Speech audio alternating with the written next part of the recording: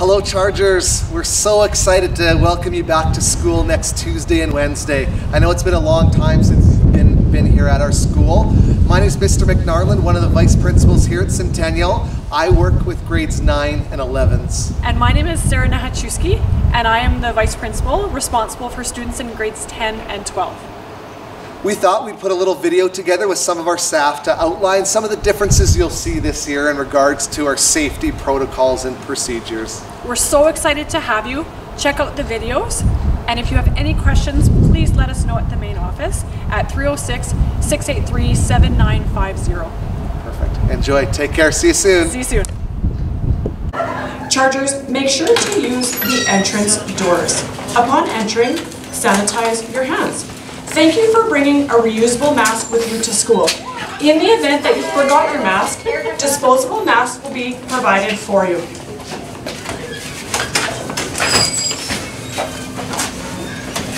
Remember to try to remain 6 feet apart when entering and exiting the building.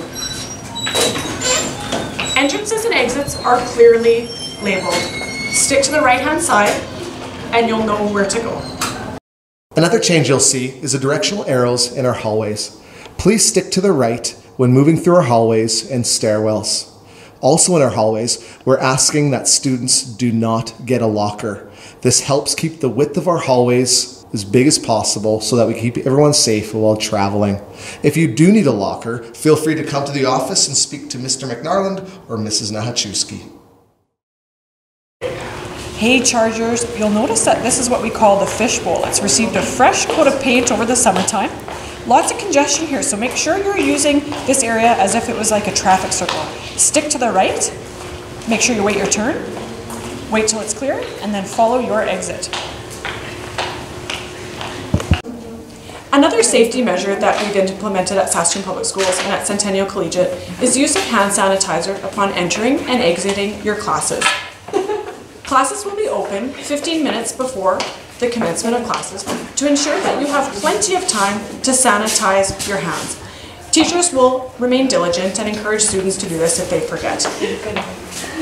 Students will be seated in assigned seating areas.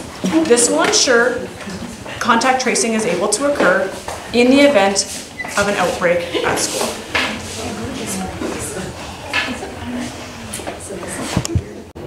Chargers, another safety protocol is the maximum in our washrooms. Only 6 allowed in a washroom at a time. If you notice that there's 6 in a bathroom, please come back, wait for someone to exit. Once someone exits, you'll be able to go in and use the facilities. Also, another change is at our water fountains. Our water fountains are closed, but our 4 filling stations around the school still able to be used. So feel free to bring a water bottle. Chargers, you'll notice another change in our commons.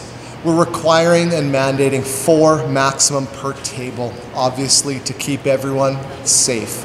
If there's more than 4 per table, we'll be asking you to find another spot to sit. Important to also note that Giorgio's will be open to pick up some food and drink if you require throughout the day.